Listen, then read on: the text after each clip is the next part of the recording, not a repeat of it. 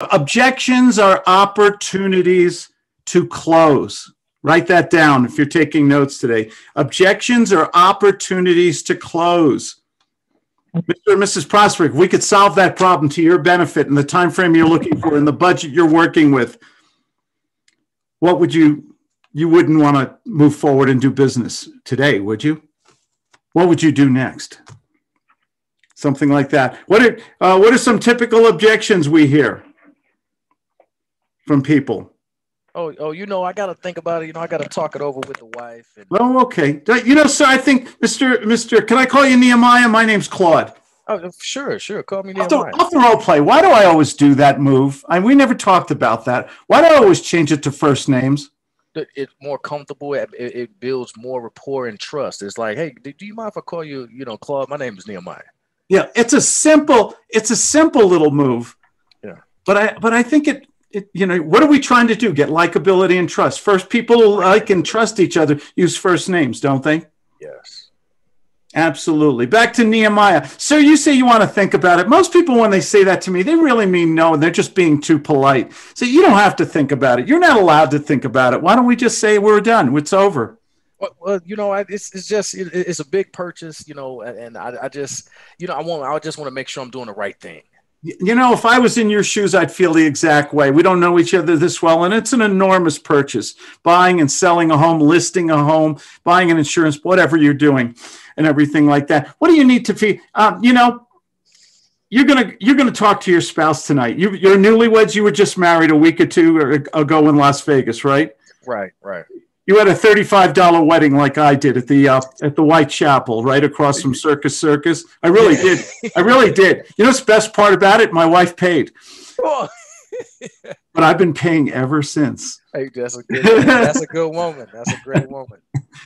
But I've got to turn it around. Sir, what would you need? What's the real reason we're not doing business today? It's not the money, is it? It's not the commission. It's not the size of the purchase. Or what do you need to feel comfortable so we can move forward? Otherwise, I'll just leave you alone and I'll get lost. Well, right now it's just the wife is, most concerned about, us using our savings to really finalize this purchase. So, we really are committed. We want to move forward, but it is the money. It is the money. It is the money. If we could work out the money situation in some fashion that's comfortable for your budget, we wouldn't be able to move forward today, right? Oh yeah, definitely. You got I'm sorry, what? Yeah, yes. Oh, okay. Off the role play, what did I just get from him? A tentative commitment. Sometimes do we have to take little baby steps to get those commitments? Okay. Can't just close them right away. It happens once in a while, but sometimes you need to do a little baby step by step by step. That's why the gut staircase is a bunch of steps, small motion, small little commitment. If you found a solution, what would you do next? If you can make it work within your budget, what would you do next? And sometimes I use a little redirection. Do you ever see, you wouldn't want to move forward if you found a solution, would you? Right. That's not something you're interested in, is it? That's not. If you found a solution on a timely basis that worked with your budget and your lovely spouse approved, that's not something you want to make a commitment on today, though, right? That's way too fast, isn't it? That's wonderful. Yeah. Redirection. Redirection? What's a redirection? You go negative, they go positive. Yeah. Why? Why does that work? Why, if I go the opposite of what they expect? The pendulum swings to the left. What's the only other direction it can go? That's right. It can go to the right. Did you ever hear anybody sell with opposite redirection? Yeah. Going in the opposite way that the prospect expects. Do you think that gets them off balance a little? Giving people the opportunity to say no makes them more comfortable. Yeah. Hervasia, it can work positive too. Tell me you're checking my competition out or something like that. Go ahead, Hervasia. And I'm sorry, can you hear me? Yeah, you sound good. Okay, I was just joining in. Yeah, we put you on the hot seat right away. Turn on your video, man. Okay, hold on 1 second. Let me just get everything straight. Show that handsome face. 10,000 people are waiting for you right now. There you go.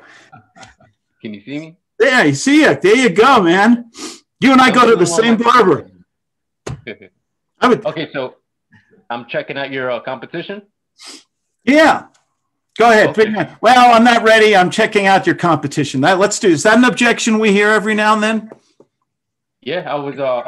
I'm gonna go back and I was thinking of going on Google and just checking out what other options there are. Well, like what? Who have you checked out so far? Well, to tell you the truth, I saw you online, and you're the first person I check out. But there's got to be other people out there. So I'm your first? Yes, sir. You always remember your first, don't you? You tend to, yeah. Okay, you guys, what's the matter? Too much turkey? Nobody's smiling. For God's sakes, come on. What's that turkey? What's that chemical in that turkey? What did it do to you?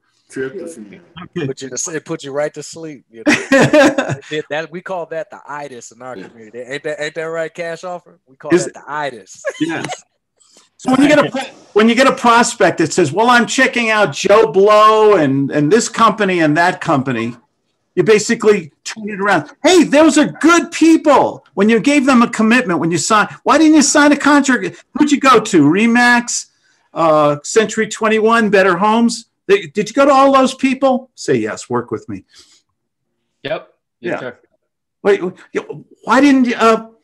They're good people. They have great reputations, big companies. You must have signed an agreement with one of them, right? No, not yet. Why not? I just haven't. None of them has made that connection with me. I guess I haven't. Now, when you say connection, what does that mean exactly? Help me out. I'd like to make that connection with you. But you don't want to just keep calling different realtors, different investors, different buyers, sellers for the next couple of weeks, do you? What do you mean by connection, Mr. Chevrolet? Help me out. It just seemed like I'm not getting all the information that I need. Like I want to know the price that I'm being suggested I could sell my property for. I want to know. What do you want? How much would you like for your property?